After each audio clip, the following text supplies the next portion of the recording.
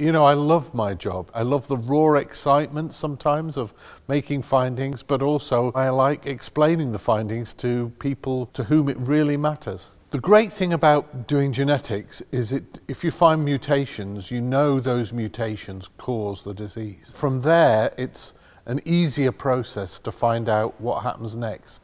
So by finding genes, you find the beginning of the disease. In the mid-1990s, I was introduced to a family, and this family was the Iowa kindred. After about 5 years of work, we found synuclein mutations. We're still finding new genes now. It's really remarkable. Families with a simple genetic cause are reasonably rare in the population, certainly of the order of 1% of the total number of Parkinson's disease.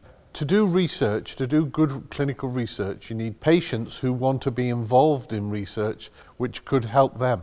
You know, if people are worried about having a genetic history of Parkinson's disease or want to get involved in research, we can help them get involved in research, and we can possibly, if they have got a genetic cause, we can help them find out what that genetic cause is. What I'm going to do now is talk about one of these special families that we worked on in the States called the Iowa kindred. My research focuses on understanding how mitochondrial dysfunction affects the survival of brain cells in Parkinson's, and then ultimately how we might then be able to use this information to find new drugs and treatments to help people that are affected by Parkinson's.